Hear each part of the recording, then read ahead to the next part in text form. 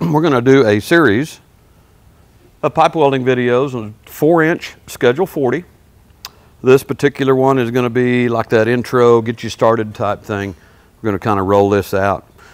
We're using a smaller V-block over here on the table, so you know, we could go a little bit more than quarters. I know that on the small bore 2-inch pipe, we did it in quarters.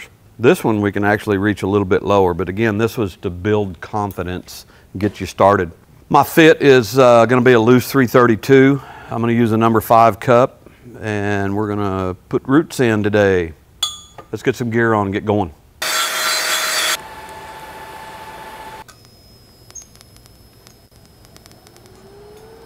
I'm going to heat the leading edge of this root up. I'm trying to keep the wire on the leading edge and down low in the groove. My personal preference here is to rest the cup gently in this groove here. I have a number 5 cup, and I like to just do the wiggle thing when I'm doing this in quarters. That way I can come up here on top. I intend on blending into this tack up here, heating it up and pushing some wire in it and fusing it all together. So I might be slightly over the top when I get there, and that's fine. Again, this is to build confidence, being right here in position where you're not in a weird, you know, not uncomfortable. So you could hold the torch different. Since I said I was walking the cup in there, I could do this by resting the heel of my hand in here, freehanding it. Flex neck torch allows me to get right in there.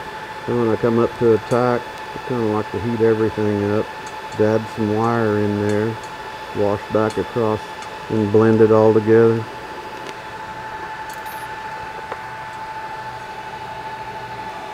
Okay, I can tell where I came off of the leading edge, and I melted that. There's always a little bump in there, but then the rest of it shows the edge is broken down and some reinforcement.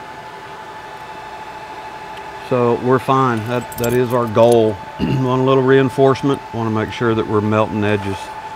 It's not so much about forcing it in there and blowing a big keyhole and all that kind of stuff. You just kind of, that technique is, we're breaking down the edges of the pipe bevel. We're keeping the wire in there so that we can control it. That'll build your confidence when you're starting to weld these and learning how. Another method, as I mentioned before, you know, you can rest the heel of your hand against the pipe and freehand this in here. I'm going to try to demonstrate that. While I'm doing it, this is going to be more of a work the tungsten back a little bit, small keyhole, dab the wire in there and keep going. We'll see what happens. I'm going to heat the leading edge of my root up here.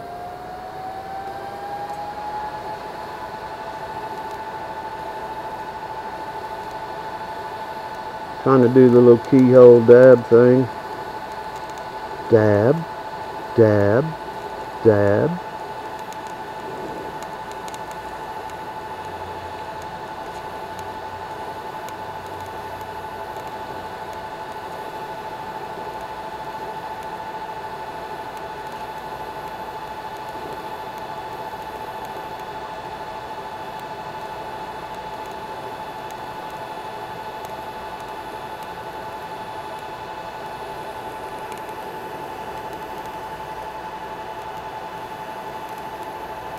I feel like I'm shaking like a puppy pooping peach seeds here.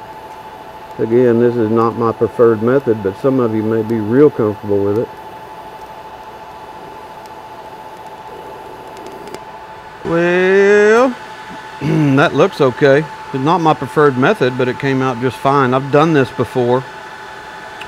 Sometimes you're forced to do that by position and availability of your weld. Again, my preferred method is to rest the cup in there and just take a walk. You know, this one kind of keyholing and dabbing and resting my pipe on the hand, or on the, resting the heel of my hand on the pipe.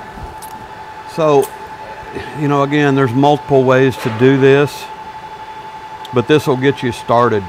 You know, you can relax, do these in quarters, get confident, see your results right away.